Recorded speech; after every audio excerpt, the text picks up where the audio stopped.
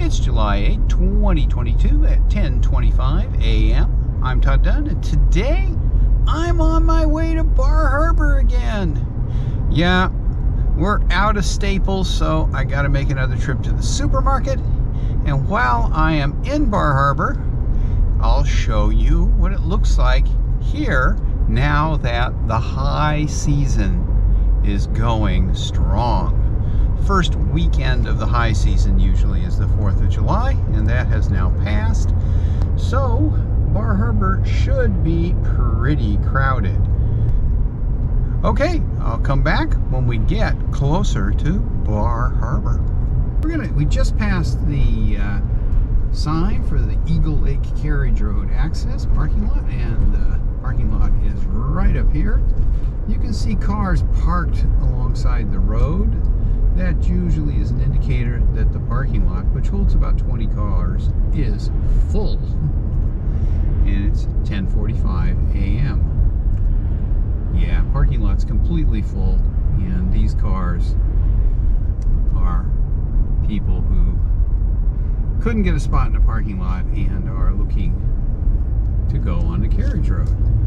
Now, this is probably the busiest carriage road access in Acadia National Park because it is so close to Bar Harbor, where most people stay.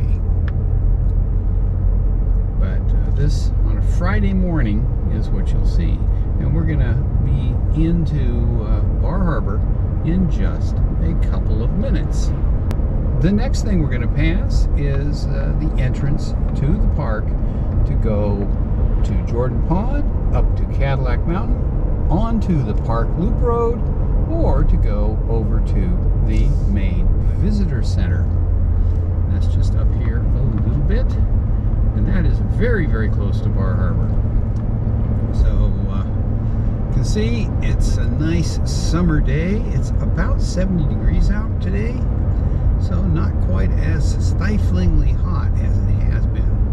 Now, this little bridge here, built in the style of the carriage road bridges, takes the access road across the highway here for people headed toward Jordan Pond, Cadillac Mountain, and onto the Park Loop Road. And here is the turnoff. And we will be in Bar Harbor in just about 2 minutes. That's how close this is to town. That's one aspect of Acadia National Park, is that because the park, particularly on this side of the island, occupies almost, well, more than half of the east side of the island. You don't get very far from any of the little towns over here before you're in Acadia National Park. And now we are in Bar Harbor. This is the golf course here. And a lot of cars in the parking lot, a few golf carts. So it's, relatively busy. And now we're going to drive through the first little bit of residential Bar Harbor. There's a place you can buy some lobsters.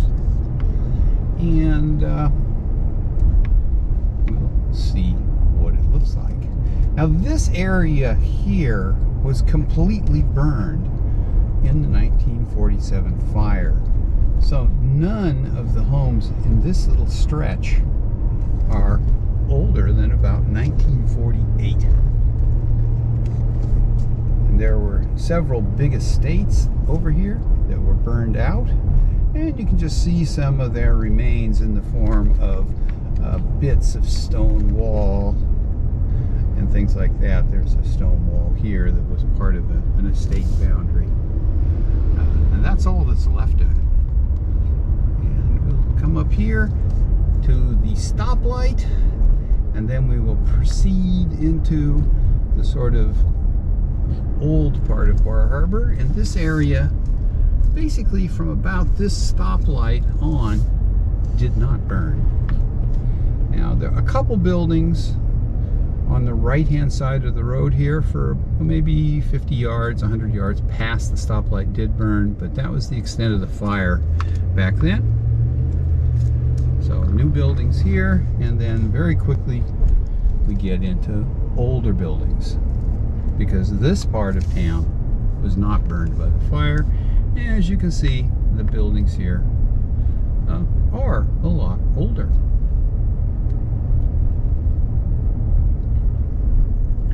And of course, everything is open now.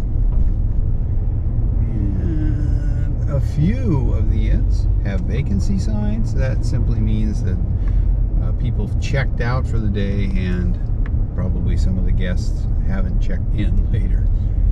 But looks like you could just show up today and get a place to stay. Now, probably couldn't do that tomorrow.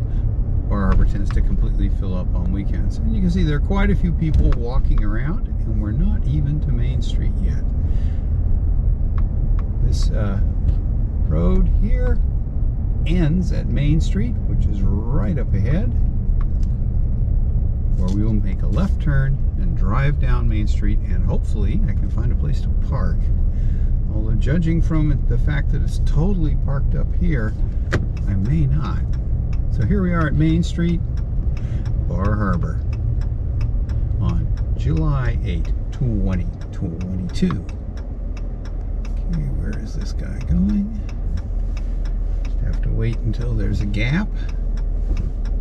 Looks like here. And here we are. Remember, it is 10:50 in the morning. And here's Main Street, Bar Harbor, on a comfortable 71-degree Friday morning with partly cloudy skies. And as you can see, there are not too many empty parking spots. And one thing you have to do here is yield to pedestrians. It's the law here in Maine. If they're in a crosswalk, you must yield to them. And I guess you should yield to them even if they're not in a crosswalk. The authorities frown on you running them over out of a crosswalk. So here we go. And we head down toward the waterfront. Yeah, a few people here. It's not super crowded, but there's quite a few people walking around here in Bar Harbor. Now these are people who've chosen not to go into the park this morning. But it's a pretty good crowd. And here we come. Maybe we can find a spot to park down here by Agamont Park, which is on the right. I'll just turn the camera so you can see it. There's the water. It's kind of breezy today. And there are a lot more boats in than there were even a week ago.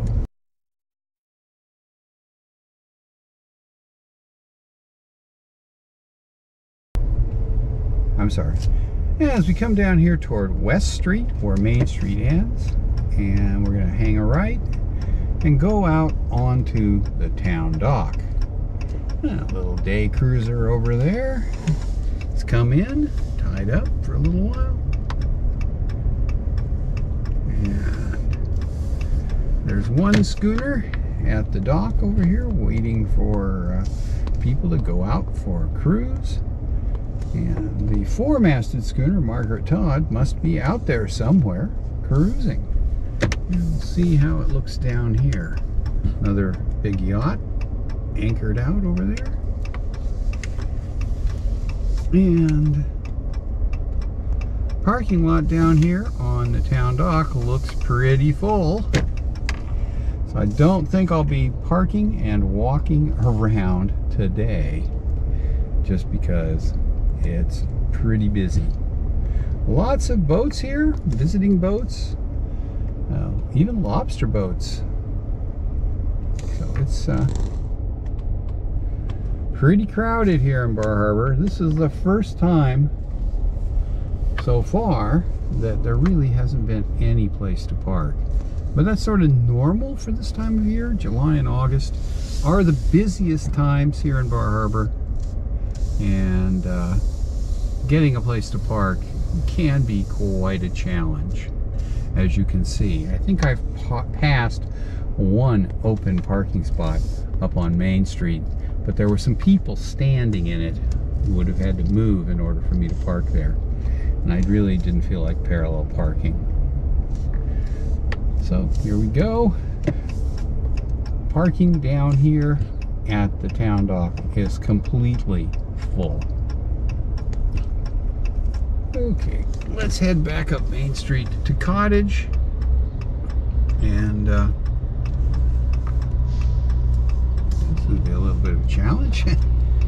The road here is not really wide enough for this delivery truck. I don't know what he's going to do, because I don't think he can turn around down there. You see quite a few people on West Street. And we're going to head back up to Cottage Street, which is 1 block up, and then head down to the supermarket. And as you can see, it's completely parked up down here. Quite a few people walking around. And I assure you that if I was to head onto the Park Loop Road today, and go out past Sand Beach and Thunder Hole, that it would be jammed with cars. And finding a parking spot, say at Sand Beach, would be a challenge on a day like today. Okay, here we are, Cottage Street. See how busy it looks. Sometimes there are some parking spots here on Cottage Street when there aren't any further out. There was one there, but it just got taken. There's another one. No, that isn't. That's one parking spot so far. And as you can see, it's pretty busy here. Lots of people walking around. Here's another one I could take, but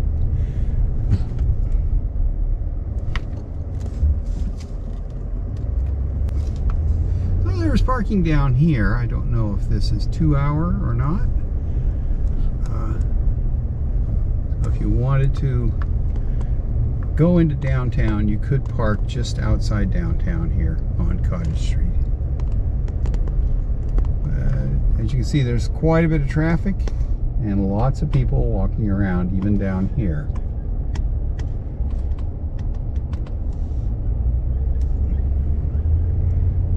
And there are restaurants and things like that down here and some other tourist-oriented business. And there we go. Gasoline in Bar Harbor, $4.83 cash, $4.94.9 for credit. That's about the same as it is over in Southwest Harbor and Bass Harbor. Okay, we're just about to leave Bar Harbor. It's pretty crazy today. Summer season is in full swing and the place is packed with people. And it is very, very busy. As you saw when we went down Main Street and out onto the town dock, essentially no place to park unless you're willing to circulate through town a number of times and hopefully grab a spot when one opens up. Now, all the parking in Bar Harbor, with the exception of, say, hotel parking or parking in the supermarket parking lot, is paid. And the standard rate is around $2 an hour, so it's not a bargain to park in Bar Harbor. Okay, so we're heading out of town now, back the way we came in. There goes an Island Explorer bus. They're running a full schedule, all routes this summer, back to normal, after a couple years when they ran either nothing or very, very reduced routes and schedules. So you can, once you get here, park your car and take the Island Explorer bus into the park. It is free, and on the Park Loop Road in particular, they run quite frequently, and you can just flag one down and get on. And that's, I think, the best way to see the park. And also, if you want to go to a carriage road, particularly if you'd like to walk through and come out at a different place than where you went in, the Island Explorer bus is the way to go, because then you won't have to worry about finding a place to park. And at the beginning of this video, you probably saw just how many cars were parked at the Eagle Lake Carriage Road access access point. And all of the others will be similar. The actual parking areas for the Carriage Road access points are pretty small. Eagle Lake is just about the biggest one. It can accommodate maybe 25 cars. And then people park alongside the road, although there are limitations to parking alongside the road in a lot of places. But if you're coming to the park this time of year, it is a very good time to take the bus. Unfortunately, there is no public transportation to Mount Desert Island. So you're going to have to drive here, but once you're here, I'd recommend parking and taking the bus. So that pretty much wraps up this quick look at Bar Harbor on July 8, 2022. It's just after noon now, and I am heading back across the island to Bass Harbor. So, thanks for watching.